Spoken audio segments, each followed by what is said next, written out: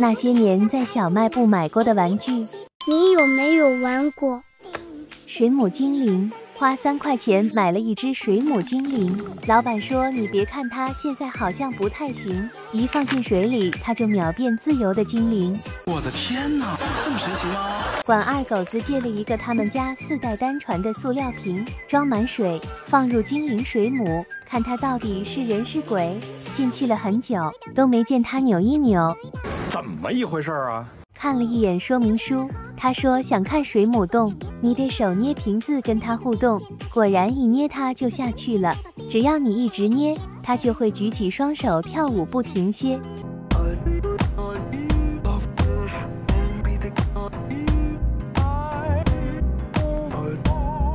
3块钱的舞姿，你们觉得行不行？参加街舞大赛能不能赢？空气炮，这是一个空气炮。老板说它的威力你不知道，一个塑料桶加一个气球，是不是真的有那么牛？那就先来打一个星球，气球轻轻一拉，星球直接就趴。再来打个水母，都不用数，直接入土。大水母和飞碟一起上，你们觉得这杀伤力怎么样？是不是跟用嘴吹没啥两样？科学盲袋。花9块钱买了一个科学盲袋，老板说里面可以拆出进口机械玩具，非常有趣，让我看看到底是什么秘密武器。给了一块黄色模板，拆出几个圆形和一堆卡片，你猜这是要做什么科学机械？卡片放进圆里面，装上把手，陀螺立马就出现。花9块钱就买了2个陀螺，我真是阿弥陀佛。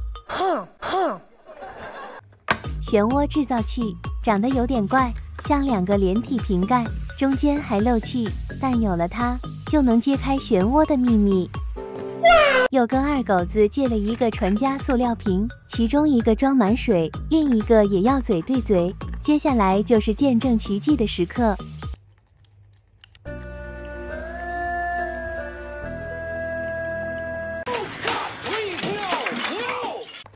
水果炸包，小卖部老板说现在不流行玩臭包，现在流行水果炸包，升级版的整蛊利器，只要这个水果炸包落地，就能闻到甜甜的水果香气。这么多种水果味，感觉就像开水果派对，那就先来一个当季荔枝。被滋了一脸，然后什么味道都没闻见。再试一次，让哈密瓜和西瓜一起出现。